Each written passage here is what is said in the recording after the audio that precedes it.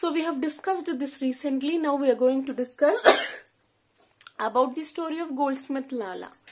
What we need to write about the story of goldsmith Lala?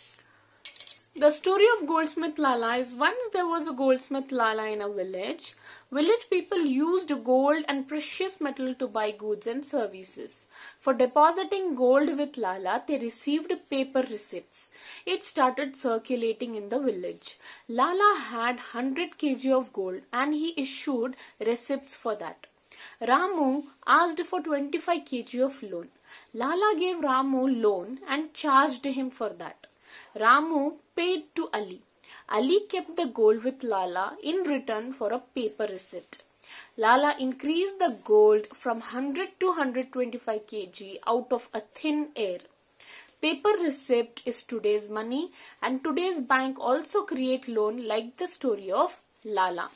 If you write this much, okay, we have 12 points here, and the total marks is of 6 marks.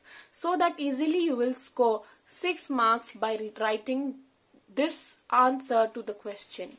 I hope this video is surely gonna be very beneficial for you to attempt the very important answer regarding Lala.